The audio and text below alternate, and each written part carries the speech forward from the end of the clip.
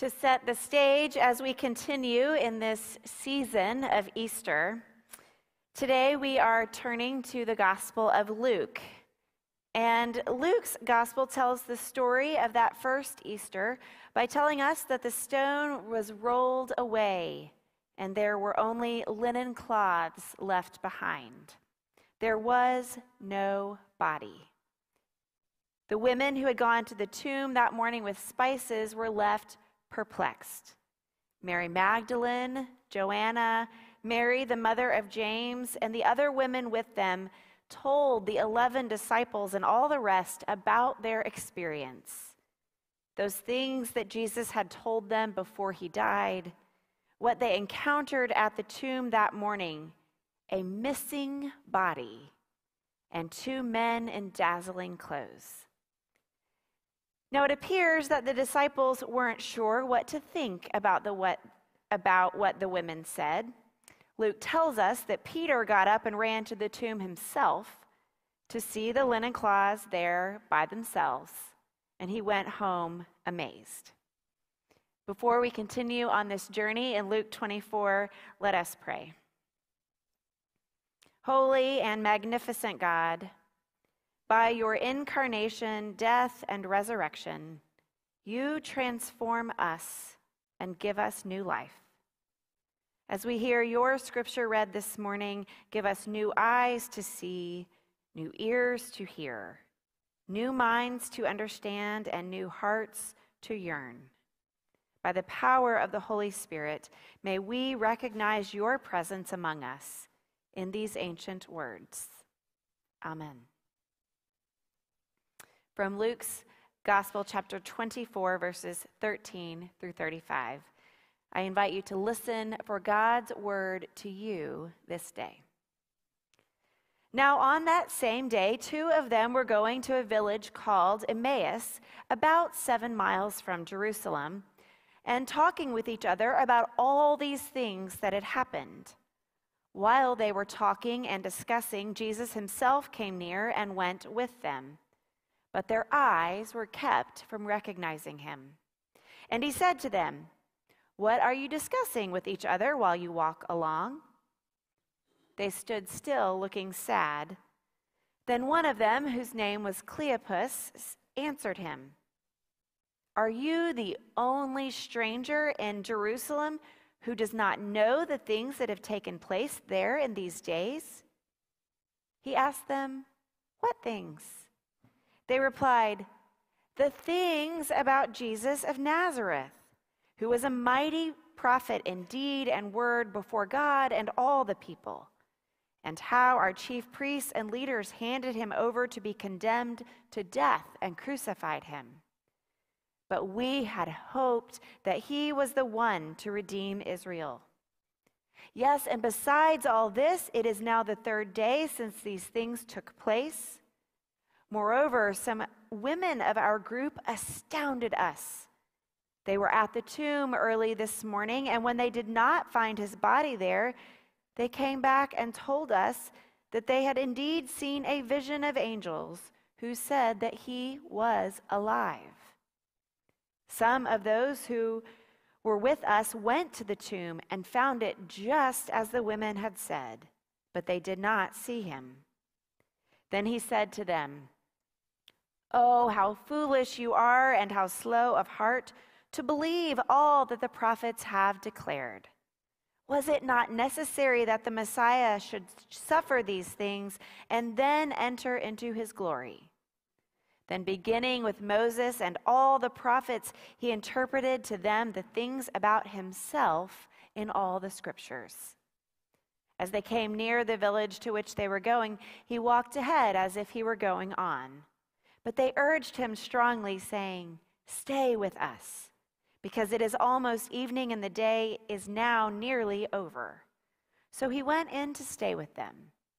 When he was at the table with them, he took bread, blessed and broke it, and gave it to them. Then their eyes were opened, and they recognized him, and he vanished from their sight. They said to each other, "Were not our hearts burning within us while he was talking to us on the road, while he was opening up the scriptures to us. That same hour they got up and returned to Jerusalem, and they found the 11 and their companions gathered together.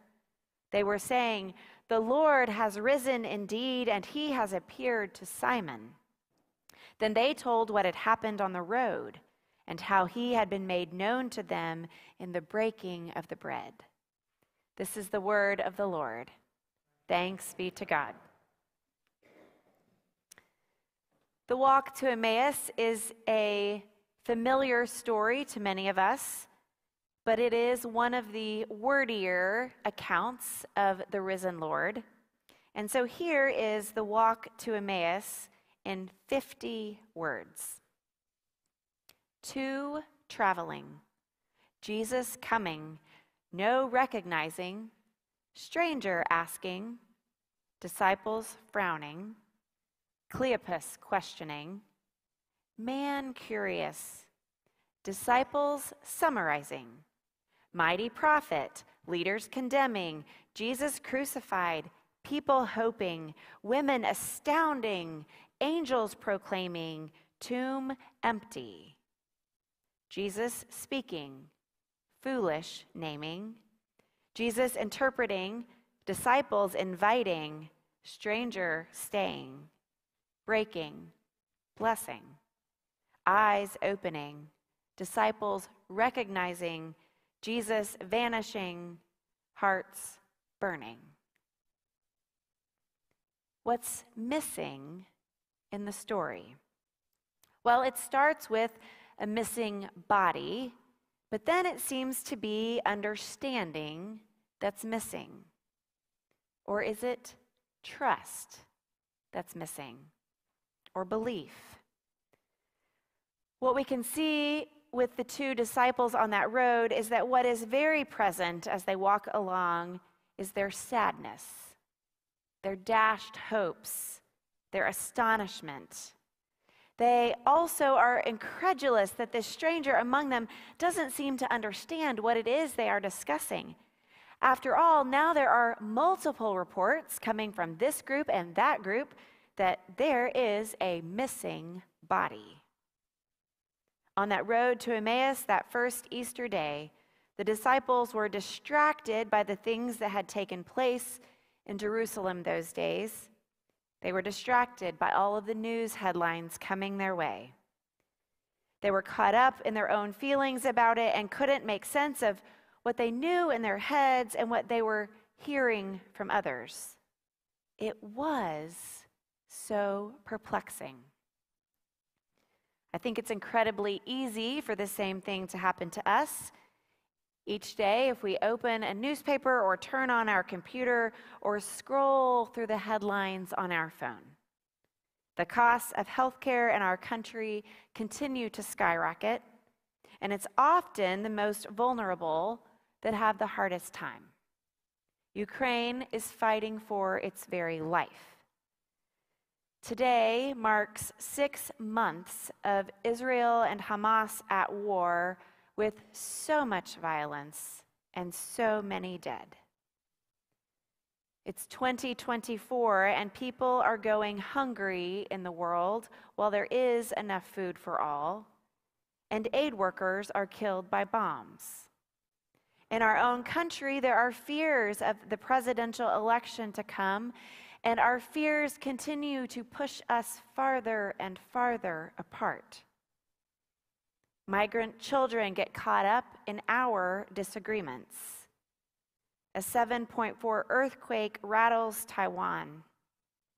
And abortion rulings continue in our country, putting women and their doctors in very difficult positions. So it's easy to get caught up in the headlines, to get distracted by all the news, and then wonder, where is Jesus in all this? Where is our God of justice, love, and peace? Where is the Holy Spirit showing us the way, active in the world, and empowering us to act? Is God missing? Where do we begin to look for God in this world? Pastor and author Barbara Brown Taylor has an answer to this question. In the opening pages of her book, An Altar in the World, she writes about how we humans tend to look all over for God. In our prayers, we seek God. We visit monasteries. We go on mission trips. We go far and wide looking for God. She writes, "The last place most people look is right under their feet. In everyday activities, accidents, and encounters of their lives. No one longs for what he or she already has, and yet the accumulated insight of those wise about the spiritual life suggests that the reason so many of us cannot see the red X that marks the spot is because we are standing on it. The treasure we seek requires no lengthy expedition, no expensive equipment, no superior aptitude or special company. All we lack is the willingness to imagine that we already have everything we need. The only thing missing is our consent to be where we are." If Cleopas and the other disciple had used their GPS tracking device to find Jesus and his cell phone, they would have been shocked to see the red blinking dot of Jesus right next to their blue dot on the map. Jesus was there, walking with them. The X marks the spot. Look down under your feet. Jesus is there. But hindsight is always 20/20, right? Oh, yes, when we think back, Jesus was there. Weren't our hearts burning within us while he talked to us and interpreted the scriptures for us? Jesus was with them. His resurrection transformed him, and it changed the disciples too. No more was Jesus just in the flesh, a mortal being, a mighty prophet in 3 dimensions. Now Jesus was ethereal, mysterious, even more multidimensional. Was he now 4D or 5D? Or did his dimensions now reach all the way to infinity? Resurrection had transformed Jesus and the world. Theologian Elizabeth Johnson says this about resurrection changing things. The resurrection starts on earth with Jesus dead and buried, and ends up in God with Jesus, the living one, transformed by the power of the Spirit. Alive in God, his presence is no longer bound by earth's limits, but partakes of the omnipresence of God's own love. Christ is now present in word and sacrament wherever 2 or 3 are gathered in his name. True to the pattern of his ministry, he also approaches, mysteriously revealed and concealed in the hungry, the thirsty, the sick, the homeless, those in prison, the very least of these. Ultimately, through the power of the Spirit, Jesus is with the whole community of disciples, indeed with the whole community of creation, through every hour until the end of time. Does the resurrection of Jesus give him the ability or the authority to be with us in all times and places? What does it mean for the world in which we live, the world all around us? There's a beautiful song written by Peter Mayer called Holy Now. And in it, he reveals how holy things aren't confined to a church or to a priest or a pastor or even the sacramental bread and cup. Everything is holy now, he sings. He sings about being in Sunday school as a boy, learning about Moses splitting the Red Sea and Jesus turning the water to wine. He was sad because miracles don't happen anymore. But now he realizes miracles are all around him. Everything is holy now. The bridge of the song goes like this. Wine from water is not so small, but an even better magic trick is that anything is here at all. So the challenging thing becomes not to look for miracles, but finding where there isn't one. Everything is holy now. Jesus is with us in the hospital or rehab room. When we go and visit with prisoners, Jesus is there too. Jesus is with us when we stop to talk to someone who lives on the streets. Jesus is in the family seeking asylum. Jesus is with the person sitting alone at the lunch table, or the person who feels alone in a sea of people. Jesus is in Israel. Jesus is in Gaza. Jesus is in Taiwan and Ukraine. Jesus is wherever we find ourselves. When we see a bluebird singing on a spring day as the flowers bud and the sun shines bright, we are reminded everything is holy now. Jesus is here. In the words of Old Turtle by Douglas Wood, God is deep and much higher than high. He is swift and free as the wind and still and solid as a great rock. She is the life of the world, always close by, yet beyond the farthest twinkling light. God is gentle and powerful, above all things and within all things. Everything is holy now. It was at that table that evening, with common bread and the ritual of the blessing and breaking of the bread, that the disciples' eyes opened to the stranger among them. It wasn't a stranger, after all, that they had invited to stay for dinner. It was Jesus. It was the very one they had hoped would redeem Israel. He was there with them. What did it mean? At the table, it was after the bread was broken, and then they remembered his words. Then their eyes were opened and they recognized him. And isn't this why we come to church and why we gather at the table and break bread together? It's to remember. To remember the stories of our ancestors, the stories of our faith, the stories that remind us that Moses met God in a burning bush and God told him, "You are standing on holy ground." The X marks the spot.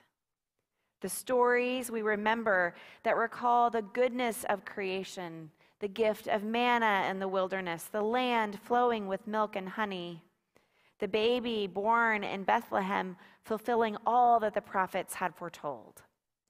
We remember Jesus' words about love and service to our neighbor, about forgiveness and healing. We remember the way that Jesus looked at people with compassion and taught about the way to new life. We remember the way Jesus sought peace and justice without using a weapon, the way Jesus was crucified and died. We remember those first accounts of the empty tomb, the accounts that proclaimed the stone had been rolled away and the body of Jesus was missing. Jesus is missing, they said. He is not there. If we want to know God, if we want to see God, then we have to be willing to gather with the community to remember. We have to be willing to embrace all of God's people, to listen with compassion, to enter into conversations with an expectation that God can open our eyes. We have to be humble and patient and ready because everything is holy now. everything, everything, everything. So, what's missing? For the disciples that first Easter morning, it was the body of Jesus. But today, on this second Sunday of Easter, you are the one missing. You are missing from your bed right now. You are missing from the brunch table across town. You are missing from the yoga class. You won't be found at your work desk right now, where there are surely dozens of to-dos calling your name. You are missing from your yard doing some work. You're missing from the grocery store. You're missing from the soccer field. You are missing from all of these places, these good and fine and even holy places, because you chose to be here this morning. You chose community. You chose to be a part of the gathered community of faith that remembers the acts of God, the community that needs your insights and your questions, the community that celebrates the light of Christ in you, that wants to make a difference in the community and the world, that comes together for support, that grieves and prays and celebrates and vows and gives witness to new life. The community that blesses and breaks bread together. You chose to gather with the community of faith who can help pull you away from the news of the day and remind you where Jesus is in the midst of it. Right here, right there, right everywhere. Everything is holy now.